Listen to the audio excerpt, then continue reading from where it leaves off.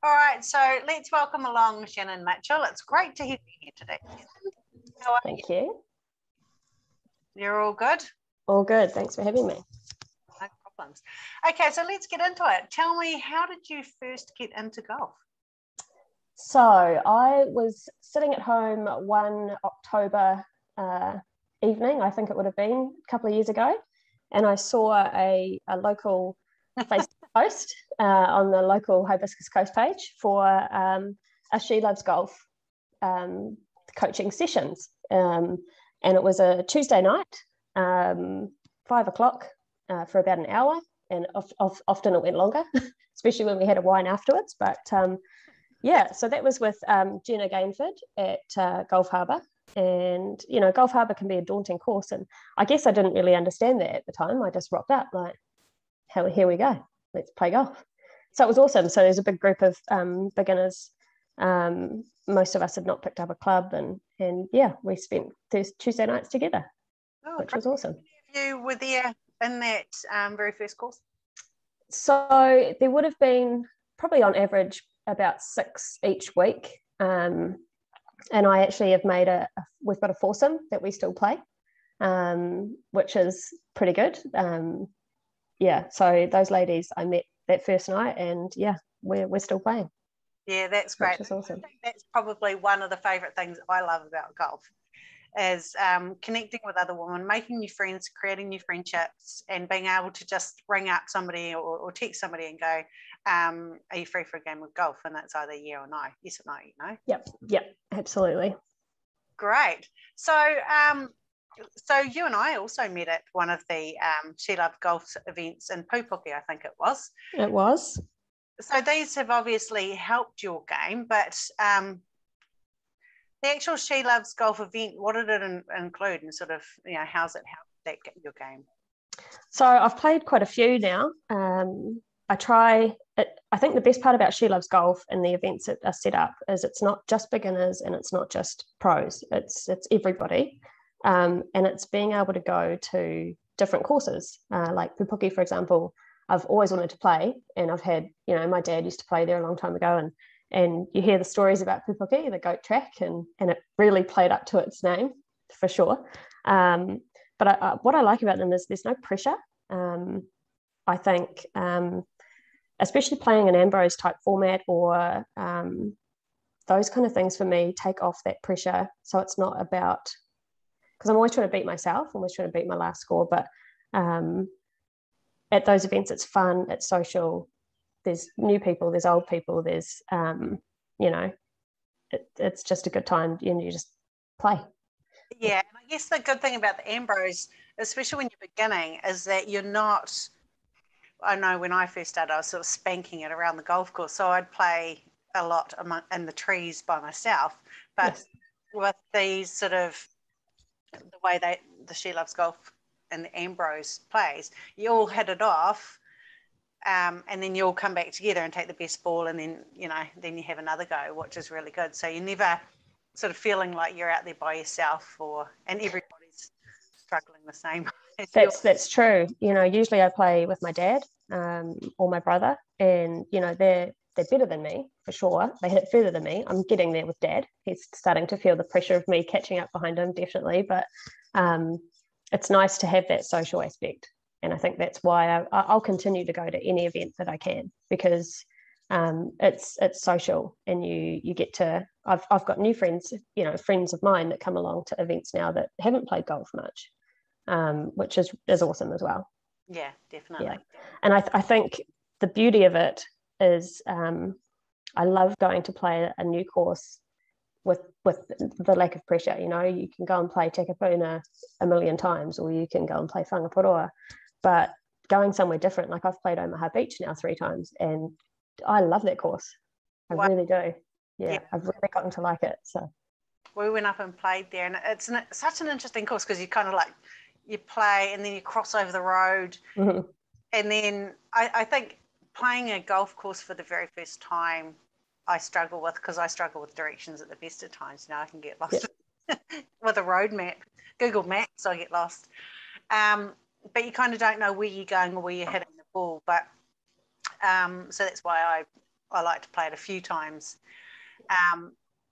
But yeah, I think it is awesome. I remember playing Takapuna probably 10 times when I was first beginning, which is a great course to begin because it's nice and flat, and walking 18 holes is actually quite tiring. Yes. Yeah. But yeah, just to play something different is great.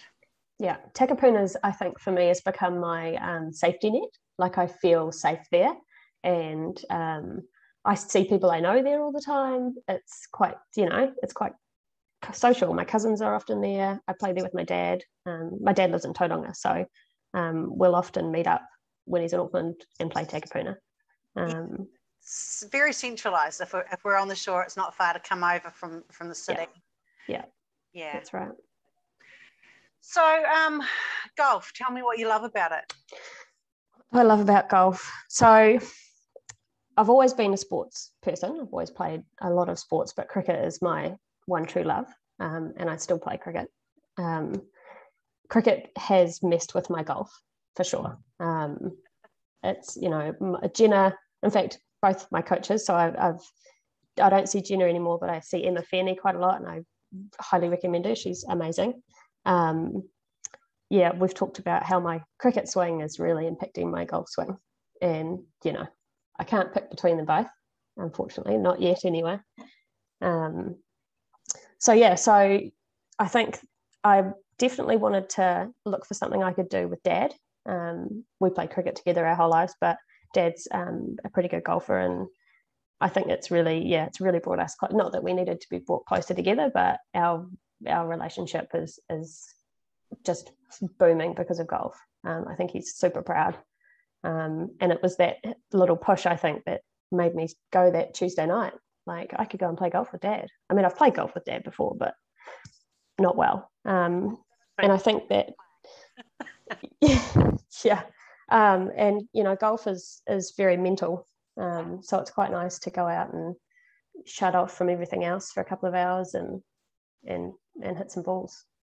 Yeah, definitely. And I love that connection with your dad. And I think sometimes, for people, there is that connection. I joined because I wanted to spend more time with my husband, and something that we could share together. Yeah. We've both been sporty throughout our lives, but always in different places. And other friends are connecting with their mums, and other family members to actually do something together. So, there's a great of bringing people together. Golf can really do that. Yeah, absolutely. Awesome. So we talked about your story, and I just wondered if you want to share that. My story. I guess COVID has had a huge impact on everybody. I separated, and I have sort of had a bit of a career change, and I'm a full-time university student, which thankfully brings me lots of free time. You don't go to uni very often, I've discovered. It's shocked me, actually. You think full-time uni, you'll be there every day and, lectures and all sorts. It's not really like that. But yeah, so it's given me a bit of free time, which is awesome. So I spend quite a lot of time at the driving range, which is awesome. But yeah, I think golf has always been in my family. Obviously my dad, my brother, my uncle are all pretty good golfers. And I have this amazing woman, my great aunt, who is not with us anymore, but she was an amazing golfer. And I'm sad that she can't see me sort of carry on her passion. I think she played off about a 7 in Wanganui. She was a very good golfer. She was an amazing woman, but a lot of people will remember her for her golf. So I sort of have that. I'm really big on that and that legacy and taking that on. And my daughter actually got golf clubs for her birthday this year. So fingers crossed she wants to keep it up. I'm going to get her some coaching with Luke. Nice. Yeah. And from Golf HQ? Yeah. So that Luke and Emma fiance. Yeah. So there's this big connection of, people, and it's small community. Yeah. So definitely keen to get Eleanor along. and you know, I don't know whether she wants me to coach her. I don't think I'm the right person. I think she's very like me. She's quite competitive. So yeah, if we can get her along and she can meet other kids that are into it as well, hopefully that will just sort of spur her on. Oh, absolutely. So I know that Golf New Zealand is actually trying to, you know, do a lot of work with Futures Golf, and is that the program that Emma runs, Futures? Yeah. I think, and Jenna did as well at Gulf Harbour. I do think, you know, it's something that really I think about a lot. You know, young girls, any sport, young girls getting into any sport. You know, how can we make that easier or better? Especially, you know, I started my life playing boys cricket and boys football, and now I play men's cricket because there's no women's up here. You know, so I've always been one of the boys, playing with the boys. But I think, how do girls get into golf? You know, is it because their dad plays or their mum plays or their brother plays? There's definitely a gap there, I think, for, you know, girls don't know that a lot of girls don't even know that golf exists probably. Yeah. Or, you know, it's not a sport you play at school, or especially because it's individual. Yeah, and it's definitely not a sport that, you know, you go to school and you play cricket or netball or touch or rugby or whatever it is. But golf's not one of those skills that you go and learn. No. And maybe that's because it can be an expensive golf sport, to get into, and that could absolutely be roadblocks. Yeah. Yeah, I don't know. Maybe we can sit down and work something out, and maybe encourage, you know, young women into golf and create a little futures program here somewhere. Yeah, I mean, it's Eleanor, I know, you know, I've got my own little one, and I think that you know, I know there are organizations out there, and I think Love Golf will definitely be on board. You know, how do we get more Māori girls playing? How do we get more Pacifica girls playing? Like, let's make it accessible. And it probably is financial burdens, and, you know, but there's a golf course everywhere, right? So and I think if the golf courses open their doors, you know, I think if Gulf Harbour opened their doors to a whole bunch of, you know, rosé loving women, and I think we all loved it. You know, it was quite daunting when I think about it, and it's still probably my favourite course to play.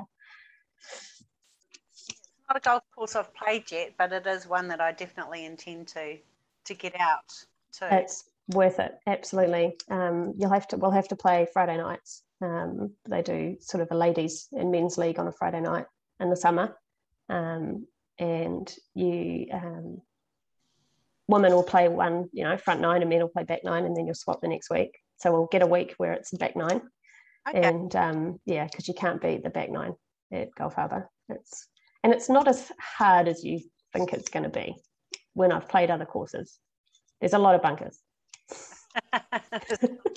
There's a lot of bunkers. Practice my sandwich. Yeah, that's the one. So, what is one thing that you would like help with? I think for me, it's that I've struggled with my confidence because, you know, I want to play every week, or I want to play a couple of times a week, and you have to get over that stepping stone of the confidence of joining a club. So for me, I really want to push myself to join somewhere this summer. I've currently got a Love Golf membership, which, you know, gives me affiliate fees, and I've started handing in cards, which took me a long time to get the confidence to do that as well. But I want to start beating myself every time, and that's my challenge now. So I think for me, it's hard to know which club to join. Every club's got its own pros and cons. So yeah, I'm just trying to sort of make those decisions now. Yeah, and I guess for us, like, we just recently joined up to Whangaparaoa, and it was convenience. We were going to go to Taka, but it's so much easier to jump in the car and sort of 10 minutes down the road to the golf course compared to sort of, you know, 20, 25 minutes, depending on traffic. yeah, true. And you can always, those courses are always going to be there, the Takapunas. But I agree, Whangaparaoa seems to be the draw card for me. I've got friends that that play there. It's more social. I've always said, I'm never going to play any competitions. Always. That's from the minute I started playing. No, I'm never going to play competition, but I could hazard a guess that I will be as soon as I join somewhere. Absolutely. And just everybody has monthly. Whangaparo has monthly opens kind of thing. You just all sort of put your name in and give it a go. That's it. And you just have to step over. I think that's the hard part. You're standing on the edge, and you just have to take that little step forward. Yeah, and I think a lot of it's a mental game. A lot of it we play up in our head. Like I should have done this. I should have done that. I should be better. The shoulda, coulda, woulda. Should, yeah, that's golf for sure. And as soon as you sort of relax, everything falls into place, really, isn't it? Like I can get so frustrated and just duff the ball or something like that. And after a couple of times, I just get up there and just smack the ball, and it actually goes because I've kind of had enough. And I'm just like, right, I'm just going to hit it. Yeah. You've got to stop the voices. There's too many. I hear all my coaches. I hear Dad. I hear my brother. Everyone wants to give you advice because there's always ways to make it better. I have an epic slice with my driver, epic. And I play cricket, so but everyone wants to give me a tip. I've played with a couple of you join up with a group, or a group's joined up with us, and some old fella wants to give you some advice. Hold your hands this way and do that with that hand, and I'm like, God, I can't, all these things. And I think with Emma most recently, so I've continued to have lessons in coaching, and I would say I'll be doing that for a long time. Yeah, highly recommend it, don't we? Yeah. And people like Emma and Jenna, they're making it affordable and accessible. It's not, you're not paying $150 for a lesson with some pro, even though these women are, PGA pros, that it's, they just, that we've taken it right back. And I just try and think about connection. So that's all I'm doing now. Every time I hit the ball, I'm not thinking about anything else apart from connection, where my driver head is hitting my ball, and that's it. She said, don't worry about anything else. Yeah. I have to admit, I started with Luke and got 4 lessons, and it was the best thing that I've ever done, because my husband can't tell me what to do, because that's just who I am. Yeah. It's a lot of relationships. And I think getting those basics right, that set up right at the beginning was a game changer. Yeah, absolutely. I mean, we spend a lot of time in Jenna's lessons around greens and in bunkers. So my short game, I love. I'm always really confident around the green. It's just, and I've said to Emma, my next goal, and it's good to have goals, right? As good as you're going to get, you can keep playing, but have another goal. So for me, it's definitely that sort of first fairway shot I really want to work on. Yeah, and I must admit, just in this lockdown, like just before the lockdown, I'm not sure if you listen to my other podcast, but before this lockdown, I was almost ready to quit golf. It was just, I was frustrated. I was almost in tears because I put so much pressure on myself to be better at it. And so that little break and then a bit of practice, we've just got a net that we set up here. And then when I went back, I had changed my mental game, and it was like, okay, what do I just want to focus on for the next month? And it was just that long drive and my fairway shots. Yep. I just want to try and get to the green. Yeah. And less than so many. Yeah. And that was all it was just to get there for par.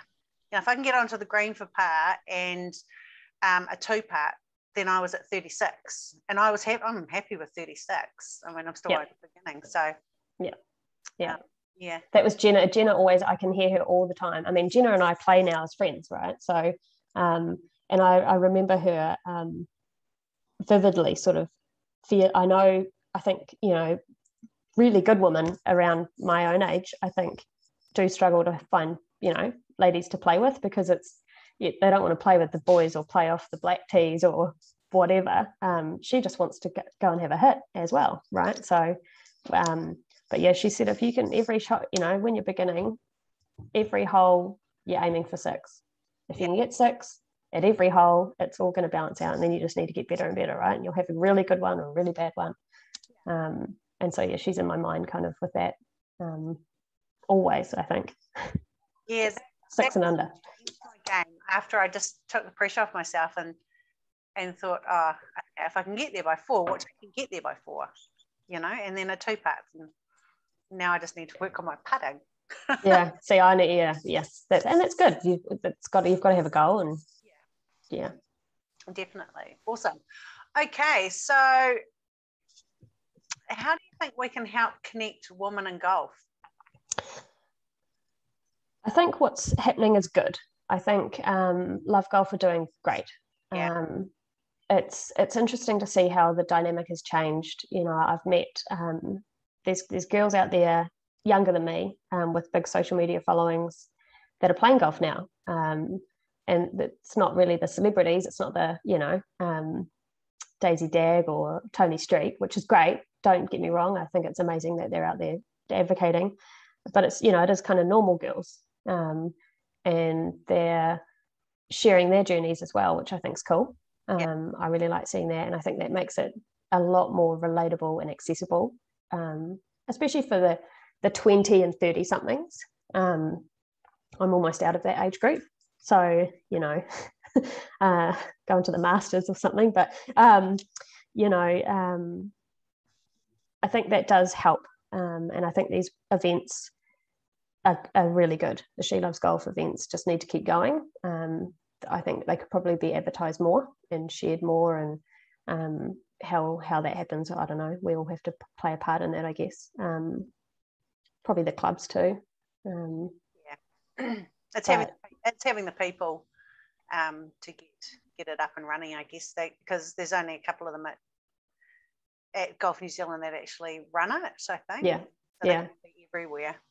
Exactly. But, you know, I think if the clubs are on board, and you've got the ambassadors, you know, use them, get them out there. If you can have a celebrity, you know, people don't want to be called a celebrity, but if you can have a celebrity or a little bit more pulling power, to come along, you know, that will get people along that wouldn't usually come, or that might help someone make a call to come. And I think that, you know, people are going to, I know girls that turn up with their husbands' clubs, you know. That's okay, right? At the beginning, it's just, I think you can even sometimes borrow clubs from the club. Yeah, and I think that just, you know, I've not had, Dad gave me a second-hand set, you know, when I first started playing, and I've got my own now, but yeah, you know, that's probably a barrier, you know. Everyone knows you need a bag and a, you know, a visor and balls, and that can be quite overwhelming. Definitely to start, but I mean, once you've got it, it's great, right? Because you use it totally all the time. But for somebody just starting out, who's trying to figure out, well, am I actually even going to like playing golf? Yeah, we just need to be able to come up with ideas to be able to just make that easier, that transition into golf easier. Yeah. I mean, you could have buddies, you know, like I would 100% put my hand up and say, use me.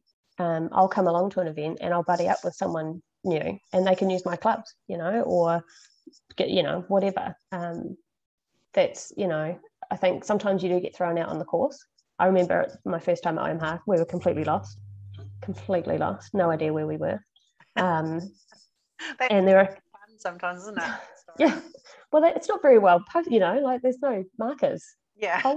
So I'm like, where are we? What hole are we on? And you're trying to read the card, and it's upside down. It was raining that day, I think.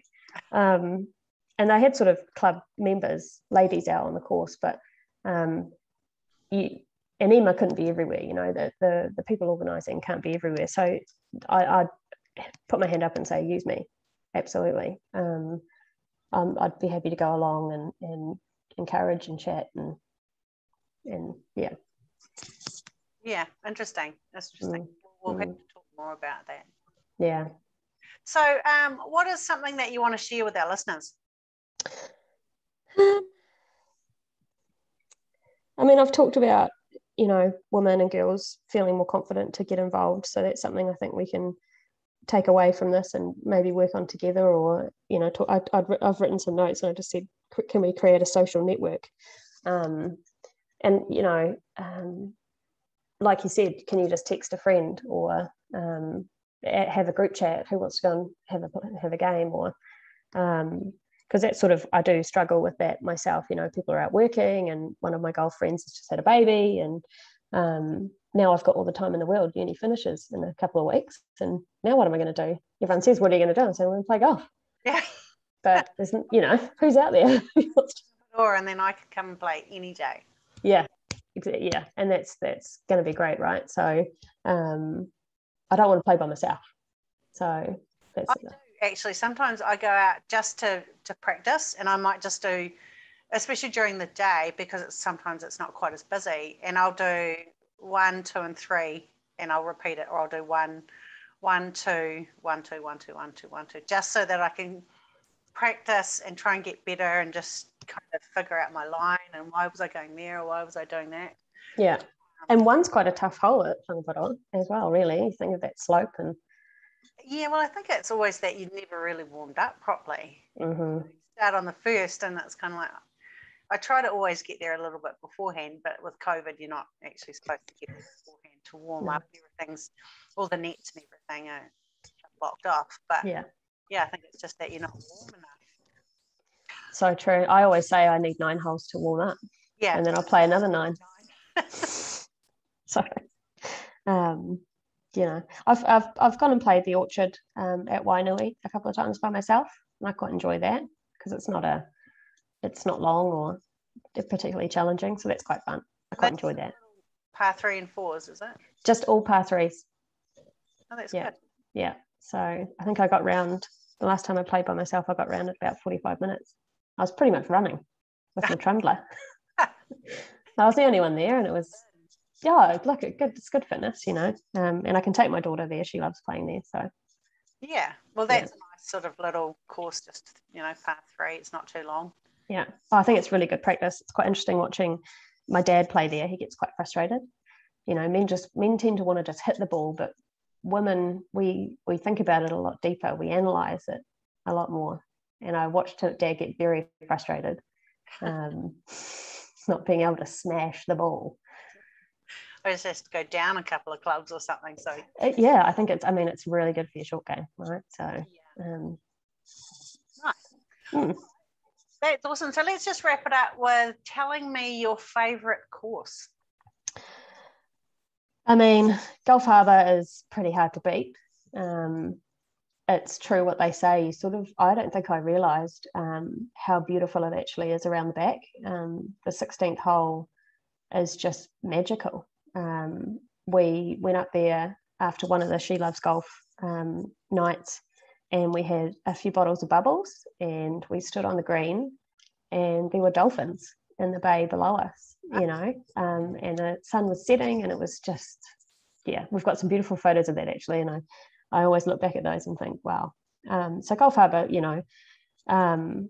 I can't see myself joining the club, which is almost a shame because it is a beautiful course, but it is what it is. But so my dad is a member of a little club called Rena Park in Tauranga, and it's just gorgeous. It's a little 9-hole. It's looked after so well. It's quite a social little course, and it's challenging enough for me, and I love that little course, so I play there quite a lot. Ask me again in a year, I'll probably say something different, because there's so many different courses, right? And it's only with the ones that we've managed to play so far. That's right. Yeah. Okay, and what about your favorite club? See, this is a toss-up again. So I love my 5-iron. I think that my 5-iron is probably one of my favorite clubs. I tend to get good distance, good height, and it always goes straight. So whatever I'm doing with my irons, and we've broken this down in coaching sessions, like Emma will say to me, why can't you hit your driver like you hit your iron? Yeah. Your club position is perfect. And I said, I don't know. I get the big driver in my hand and I don't know what I'm doing. Yeah, you want to smack it though, don't you? Because you think that's kind of what it is. Yeah. Yeah, absolutely. But it, that is what it is. So yeah, love the 5-iron. But my pitching wedge, you know, I've we have a great understanding, and it was, yeah, like I said, we spent a lot of time chipping and around greens, and I've enjoyed that. Got my first birdie with my pitching wedge, chipped straight into the hole, so that's pretty good. So yeah, they're probably my two favourites. But again, ask me again in a year, I would have changed my mind. Definitely. And you did say your short game is pretty good. So yeah, nice. So what about golf balls? What do you play? At the moment, I'm just playing with like Callaway Super Soft. I usually go for anything bright, pink maybe, orange, yellow kind of sticks out a little bit better. Because usually I'm playing with Dad, so I like to, because I'm driving up behind him now, so I like to stand and take a photo of two balls pretty close to each other. He doesn't like that, so yeah. Nice. I mean, I'm not fussy on balls, to be honest, not yet. I think today, I'm going out to play today, I think I'll be using all the dirty old balls in the bottom of my bag because I'm a bit out of practice. They've got, their uses too, don't they? Those throwaways. Yeah, that's the one. Burner balls. Yeah. All right. And what about your favourite quote? Oh, I don't really have a favourite quote. If you think about what all the greats say, it's usually about what I've been taught myself, and Jenna, from the beginning, the only person you want to beat is yourself, don't get too competitive. I think she could see it in my eyes, and I do want to beat people I'm playing with for sure. And one day that's, I hope I can beat Dad. I'm getting there, but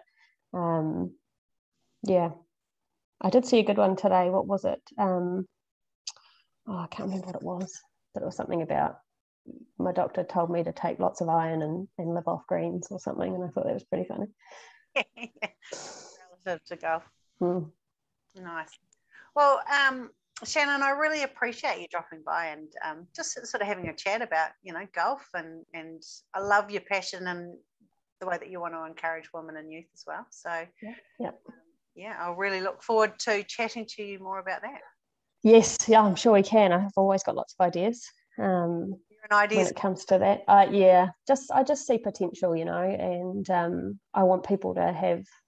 I feel like it was almost easy for me to step into it, but I had family support. I had, really good coaching support, and not everyone's going to have that.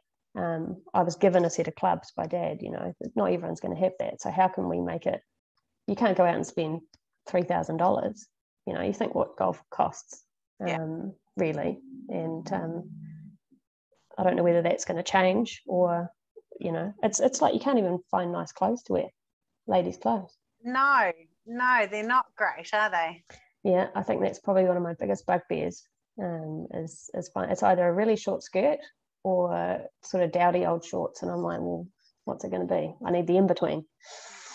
Yeah, absolutely. But I just love just normal workout tights that have got pockets in them, because then I can put my phone, because I have golf pad on there. So, I can put my shots in, and the other pocket's got my tee and a spare ball. Yeah. So I've got everything in your pockets.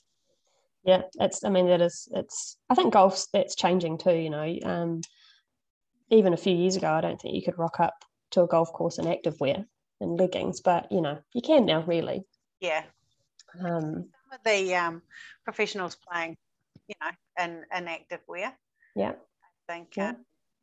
Look at the Ryder Cup, they were wearing hoodies. Yeah. I couldn't believe that. It is changing, isn't it? It is definitely changing from, the old age of golf. Yeah. Yeah. Right. Right. Well, I think you're off to play 9 holes. Are you going to play? Yep. Going to go and play 9 with my brother. So this will be his first full 9 back in a very long time. He actually got a golf injury and had to have major surgery. He ruptured a disc in his neck. Oh, jeepers. So he's going to be a bit off form, and I feel like I will be too. Thank you, COVID. So I live in an apartment, so I can't swing a ball around here, unfortunately. But we're going to go and have 9, and it'll be nice to catch up, and yeah, it was a beautiful day, so we're Yeah, lucky. absolutely. Awesome. Well, you enjoy that, and you know, don't be too competitive with your brother, but it probably is a family thing, right? That's right. That's right. Cool. Okay. Appreciate your time. No worries. Thanks for having me.